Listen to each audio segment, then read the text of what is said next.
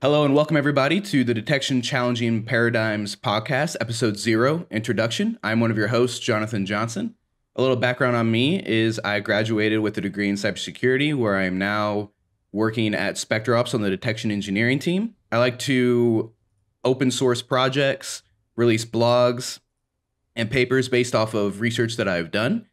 I like to really focus on the extraction piece of things, whether that is technology or methodology people might have. Outside of work, I really enjoy backpacking, camping, and competing in bodybuilding. Over to our next host, Jared. Hey everybody, I'm Jared Atkinson. I currently serve as the technical director for detection services at SpecterOps. Kind of got my start in the Air Force. I was a history major in university, and the Air Force actually mislabeled me as a computer science major, and so they put me in cybersecurity, and I kind of took to it and really enjoyed it quite a bit. So I spent 5 years doing that. I was on the Air Force hunt team, and then I decided to leave the military and go into the private sector, and I've been a cybersecurity consultant ever since, primarily interested in automation with PowerShell, detection engineering, those types of topics. I'm going to pass it over to Luke, who's the producer of the podcast, and let him introduce himself. Hi, my name is Luke Payne. I'm the producer for this podcast. I've been doing audio and video production off and on for TV networks and some other stuff like that for the past 6 years or so. I'm also a member of the adversary detection team at SpecterOps. Been doing cybersecurity also for about 6 years, but that's not the reason I'm here. Mostly here just to manage the recording and kind of social media aspects of the podcast. Back to you, Jared. Awesome. So we wanted to take this episode 0, as Jonny mentioned, and kind of introduce why we're doing this podcast. So why yet another podcast about cybersecurity? So first of all, I think generally the three of us, we're really interested in kind of pushing this idea of detection forward. How do we improve and challenge kind of the preconceived notions that are inherent in how we operate in kind of a defensive structure of cybersecurity? But really what we've noticed is that there seems to be a lacking medium for these types of discussions. So on numerous occasions, I've been kind of perusing Twitter, which seems to be one of the main places where you could go for this type of discussion. And somebody will say something interesting, but maybe it doesn't jive up perfectly with what my idea of the topic might be. And so I might maybe ask a clarifying question or maybe give a different perspective. And they'll say, hey, this is really interesting, but Twitter's not the medium to maybe have this discussion. And so I agree, right? You don't want to limit. It's really hard to pass off nuance, which a lot of these topics really depend on in 140 characters or whatever the limit is within a tweet these days. And so we need something else, right? But the problem is that we never care. We say, hey, Twitter's not the right place for this discussion. And then we never actually have the discussion, right? And so what we wanted to do was have a podcast where we invite, experts or practitioners within cybersecurity, specifically focused on detection engineering, to have these conversations, right? And so we will bring them in. We'll have some conversations. Let them tell us what their idea is, what they've been interested in, what they've been working on. Kind of discuss that, but then also have a discussion about the pros and cons, maybe give different perspectives. And so we don't necessarily want to serve as educators. Like, we don't want to necessarily always be telling our perspective, but we really want to be taking in other people's perspective. So I'll pass it off to Jonny to kind of talk about a little bit further about this idea of where we might take this podcast as we move forward. Thanks, Jared. One thing I really want to note before moving forward is when we are challenging people's preconceptions, as Jared has mentioned, preconceptions do not define who you are, whether as a person or as an analyst. They're just the reason why you're performing the tasks the way you are. So when we are challenging these preconceptions, we are not challenging an analyst's intellectual capability. We are trying to identify their process structures. And one thing to identify is each person has a process structure which is given importance based upon a hierarchy. This hierarchy defines the reasons we perform a task at a specific time versus another time. A good example of this, a good cyber example of this, is say you're an analyst you're performing an investigation and you come across a malware sample. What are the steps that you're going to walk through to determine if the sample is malicious or not? Do you take the hash, correlate it to virus total first to see if there's any hits there? Do you detonate the malware inside of a sandbox to see what happens? Do you perform static analysis and walk through the code? And when walking through the code, what do you know to look for? How do you know something is malicious versus not? And then maybe another thing to identify is, what is your definition of malicious? Because that could change between analysts. All of this is built upon a process structure and a hierarchy that we have created ourselves. We want to not only challenge these structures inside of this podcast that people might have, but also peel back these hierarchies to find the foundation by which these structs are built upon. It is often difficult for us as individuals to take a step back and really reflect on our own structures, our own processes, because those come from those preconceptions, and those have come from previous experiences that we might have had when coming across a specific scenario before. We want to challenge the implementation, but also the why. Why are you doing what you're doing? Are you performing and implementing this in a specific way because a previous mentor has showed you to do this? Are you performing this because you have found a methodology that has worked time and time again, and you know that it is rock solid and a very good foundation, so you like to implement this over and over again? Or is it one of those, it's always the way I've done it, or that's just the way it is and that's how I learned?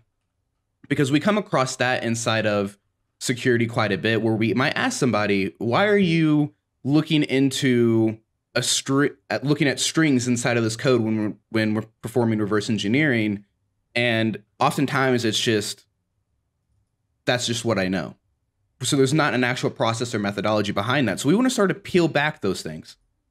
We all have preconceived notions, but that doesn't always mean that they're correct. They could be completely flawed. But we want to be able to be open to that mindset. We want to be open to understanding if they are flawed, how can I relearn and rebuild my structure? Do I need to rebuild the structure completely? Do I need to break down the structure and rebuild my foundational knowledge about the topic and then start to build the structure and hierarchy accordingly to that? These are all things we want to be open to, because that is going to help us really grow as individuals inside of detection and response. And whenever we talk about this, as Jared mentioned, this not only goes for him and I and Luke, but also goes for like our guests. We want everyone to be open, because we are completely open to all these different new notions and new information and knowledge. We can only identify this by being critical to our structures. But before that can happen, we have to be open to the criticism and open to relearning, like I mentioned. The proper terminology by which structures and hierarchies are built upon are paradigms and axioms, which Jared will talk about. Yeah, thanks, Johnny. Yeah, so we have this idea of a paradigm, and obviously we're interested in that, and that's kind of central to our podcast, because the podcast is called Detection Challenging Paradigms. And so what is a paradigm? Well, a paradigm is basically a set of rules, otherwise known as axioms, right? These are accepted ideas that govern how you approach a problem set, specifically like a scientific problem set. And so there's an author named Thomas Kuhn who wrote a book called The Structure of Scientific Revolution. And Thomas Kuhn used this term called a paradigm shift. And so his idea was scientific endeavor is governed by paradigms, right? Which are governed by our understanding of the problem. And so generally speaking, a scientific discipline is governed by this period of what they call normal science, which is where everybody tends to agree on the paradigm that's being used. And that paradigm kind of governs the types of experiments, the types of questions, the types of ways that we move forward in that. And then what ends up happening is there are a number of different anomalies that the current paradigm is unable to answer, right? And so when you have one anomaly, you're like, okay, maybe, I'll get to that later. But eventually you kind of reach this like critical mass of anomalies, which is like, hey, the paradigm that we're currently using to describe this thing, say it's cybersecurity, say it's physics, whatever it may be, there's obviously something missing, because we have all of these questions that we're unable to answer, right? And so then we enter into this period of what Kuhn referred to as revolutionary science, right? And so that's where you have to kind of re-explore what the paradigm, or redefine what the paradigm is, right? And so that's what they call a paradigm shift, is when a theory is promoted that not only addresses everything that's known, but also addresses the anomalies that have kind of stacked up on the old paradigm. And so in cybersecurity, like as I was reading this book, I thought it was extremely relevant to cybersecurity. So they're specifically interested in, like the heliocentric view of the world, or maybe even like Einstein's theory of relativity compared to like Newtonian mechanics. But when we look at cybersecurity, there's a number of different paradigm shifts that we can see. So, for instance, a network-centric view of security monitoring versus maybe like an endpoint-centric view with the new kind of like EDR craze, right? So there are different paradigms of how this all happens, right? And so one of the things is we all have this paradigm that we're operating under, and we may be explicitly operating under a paradigm, as in we know that the paradigm exists, we've defined it, we've defined what our problem set is and what our goals are, and that helps us establish that kind of process, that hierarchy of how we address that problem.